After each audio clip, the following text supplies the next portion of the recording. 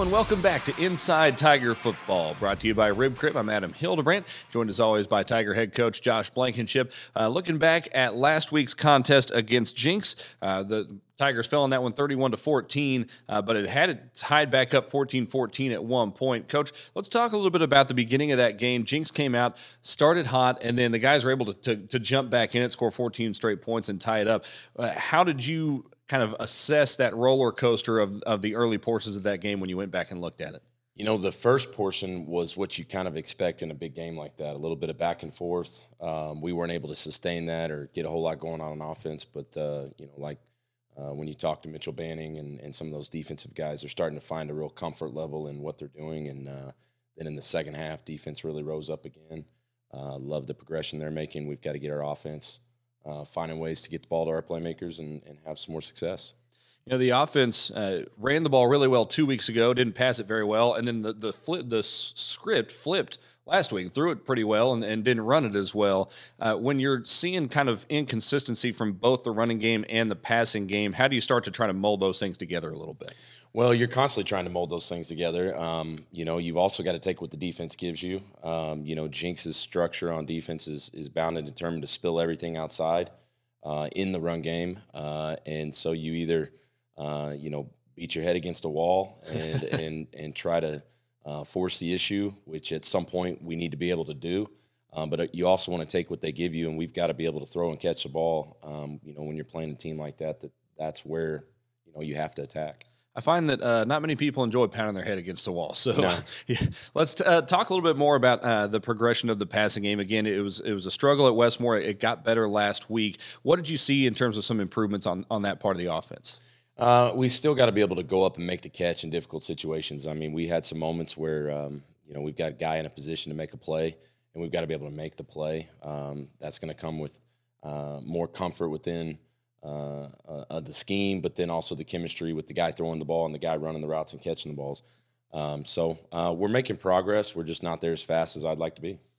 Obviously, R.J. Spears, Jennings, Marion Horn, they get a lot of attention on the outside. Joshua Wilhite had 3 catches for 37 yards in that game. Ryan Fox caught a touchdown pass in that game. What do those guys bring to the table in terms of the passing game?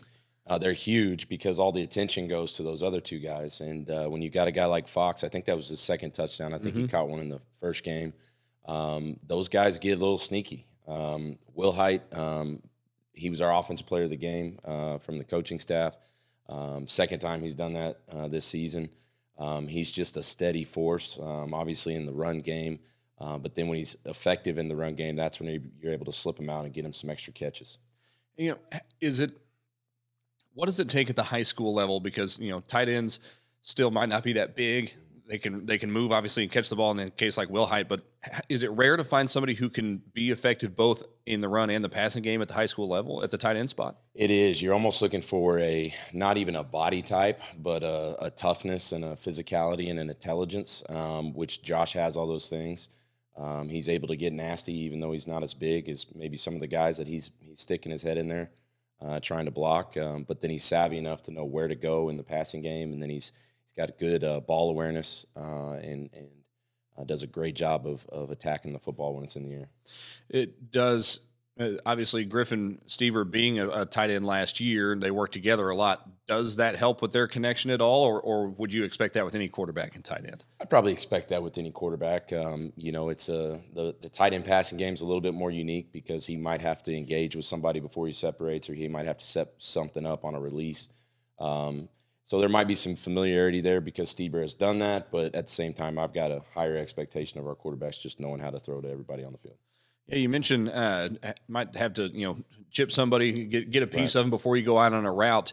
That sounds like pretty nuanced type of stuff. How long does it take to truly grasp that as a tight end working in the passing game? It depends on the individual, and Wilhite has picked it up right out the gate.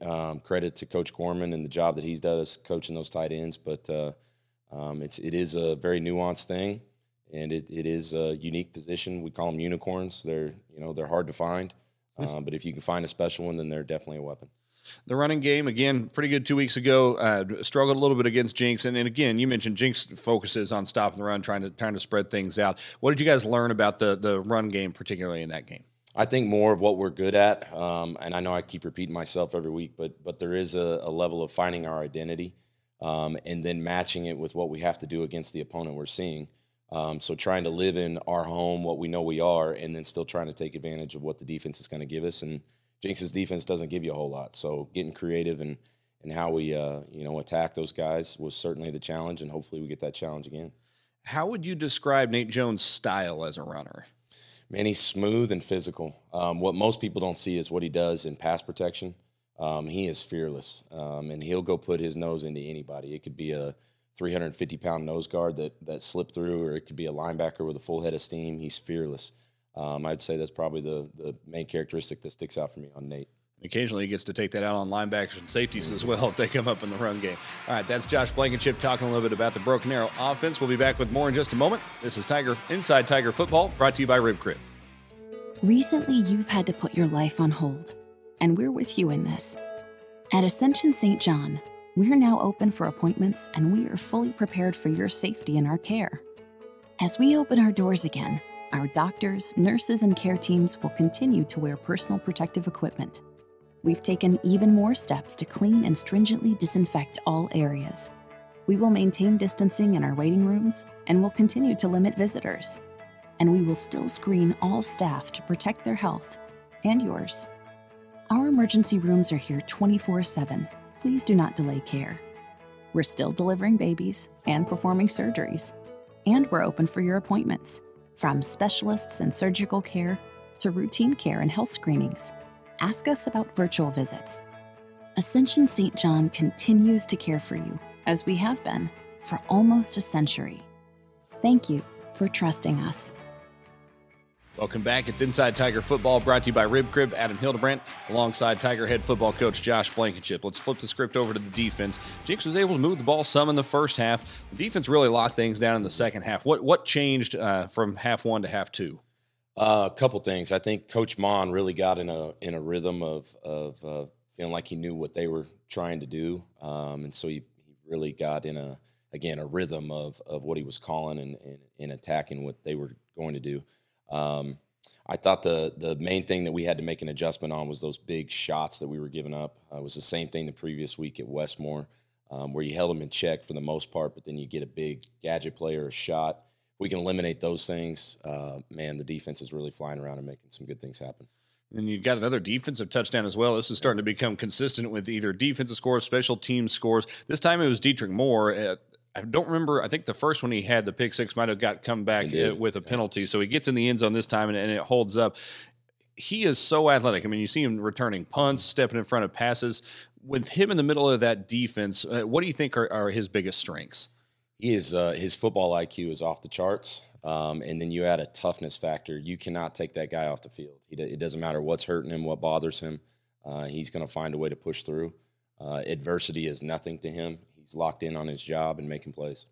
We'll hear from Mitchell Banning during this show as well. For those guys up front, what have you seen out of them in terms of their strengths as a unit this year? Unbelievable growth. Banning, McVay, those two guys, especially being the interior guys, had an unbelievable offseason. Their work ethic was unreal. What they started doing in the weight room was unreal. Was really hoping it would pan out in the season. And it has so far. Those two guys have matured tremendously, and they're making a huge impact. And, again, kind of like we were talking about, Nate doesn't, what he does a lot of time in pass protection isn't seen. A lot of people don't see what those two guys on the inside doing all the dirty work, what goes on there. They are getting it done at a high level, and that's why you've got guys like Dietrich and Jadean being able to make the plays that they're making. And then you throw in some guys like Briley Ferguson in there as well. It seems like it's a pretty consistent two deep across the board. How important is depth up front defensively? It's huge. If you have to take your first group out on the defensive line, which you have to at some point, that next wave that goes in, there can't be a drop off. And so far, those guys are doing a great job of maintaining the success that they're having up front. You mentioned the comfortability level is growing in the defense, and we've seen some offenses, Union, Owasso, certainly Jenks, that throw a lot of different looks at you. How important is that comfortability level just in terms of getting lined up correctly and being able to win individual battles? Because if you're not lined up correctly, it really doesn't matter. And it sounds so simple, but that is the number one battle is, can you line up correctly? If we can get guys aligned correctly, they know their assignment, then they've got a shot. And so that is battle number one, is getting everybody lined up right. That is Broken Arrow head football coach Josh Blankenship. We'll be back with Mitchell Banning in just a moment. This is Inside Tiger Football, brought to you by Rib Crib. Everybody loves spending fun money. What would you do if TTCU Federal Credit Union gave you $200? Maybe something fun for someone else. Or something for you and your bestie. Now you can earn a $200 bonus just for opening a new TTCU checking account with direct deposit. Now that's fun money you can really enjoy. TTCU Federal Credit Union. Life is better in balance. Hello and welcome back to Inside Tiger Football. I'm Adam Hildebrandt. We're joined now by Mitchell Banning, defensive lineman for the Tigers. Mitchell, let's talk through a little bit of this season so far. There's been some ups and downs, certainly. How do you feel like you guys have performed as a defense so far? I think we've performed great. There's going to be some adversity, and I don't think we handled it as well as we could have. I think that's what's caused a little bit of the downfall, but I think we're on an uphill climb right now. And certainly, I think anybody who's watched games consistently over the course of a year has been able to see consistent improvement. And you guys, as a defense, I mean, you gave up 3 points in the second half against Jenks the other night. You had a really good game against Westmore. What do you like? I mean, you're on your fourth coordinator in 4 years, at least your third in 3. What do you like about this current scheme, this current strategy that you guys are running with? I like it a lot. We get in there, just fight a lot. See who can get the quarterback the fastest between the D-line. That's kind of like a little competition between us. Okay. So who generally wins that competition? Me or McVay. McVay has got he's got to kind of bowl his way up the middle a lot of the time to get there. You guys certainly do a lot of things that allow the linebackers to get free. Dietrich Moore, Jadainian Floyd, right? Those guys behind you. What's it like working with them and knowing that you might not always get the tackle, but you're trying to hold somebody up so that they can go get one? Yeah, that's the thing. We like to take up the many blockers as we can for our linebackers to come over and make the plays. As D-line, we're not always going to make the play, but we're going to make sure that our linebackers do.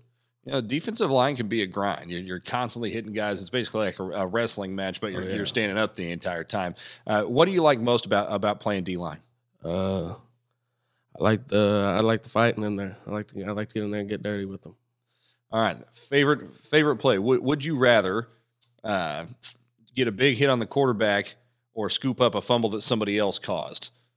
Probably hit on quarterback. Okay, he likes to go hit people. That's why I like that in my defensive line. Yeah. That's Mitchell Banning. We'll be back with more in just a moment. This is Inside Tiger Football, brought to you by Rib Crib.